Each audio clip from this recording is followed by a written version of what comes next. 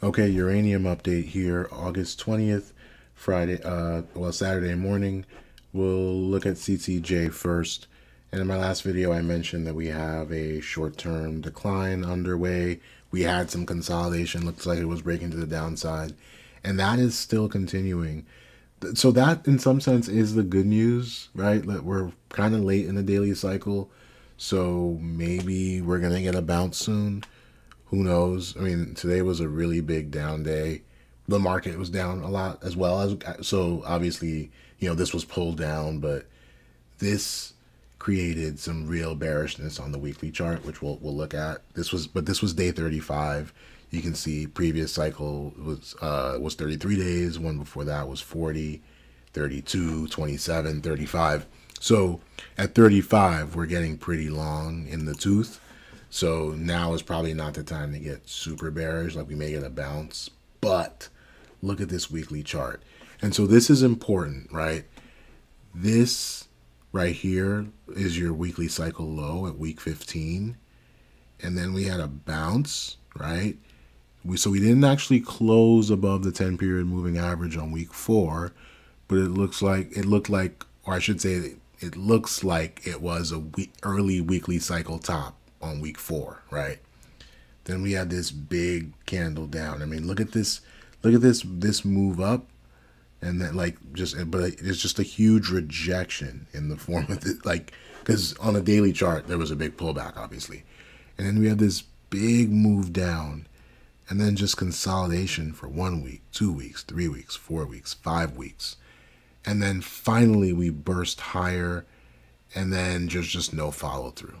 Right, we just get kind of dragged down now, right? So there's no follow through. There's consolidation for 2 weeks, but at the higher end of the range, and that's why this, on some lower time frame was a bull flag, and it looked like it could be promising, and then we get this, whoosh down this week, and so this to me suggests this is week 14 coming off of this cycle low, still declining from this week 4.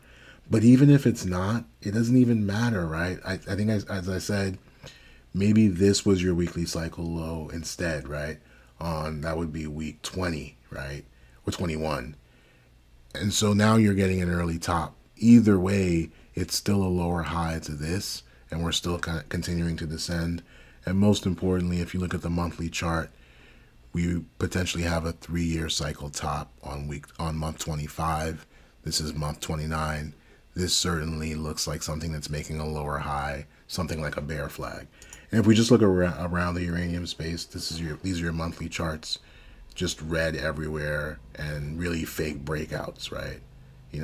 We made a new high, and now we're about to fail out of the other side of the range. Like if I look closer, so if you look at the CCJ chart, see, we made that new high. Now we would expect that we're going to make a new low below last month's low, so at 20 bucks. We've been kind of dancing at that level. I mean, look how much we've sort of probed that $20 level. That suggests to me if we test it again, it may not survive. So that's going to be interesting to watch. That could really open the floodgates. Then you're thinking, maybe you have, some relief around 18. Yeah, that's probably an important level. So definitely downside risk here, big time.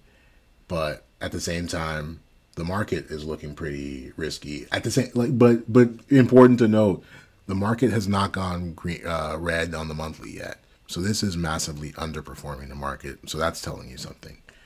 So a lot of caution here. I'm sure there's a lot of long-term gain to be made, but clearly we're in a period of sort of, at best, sideways to lower. And I mean like longer term, like next 6 to 12 months maybe.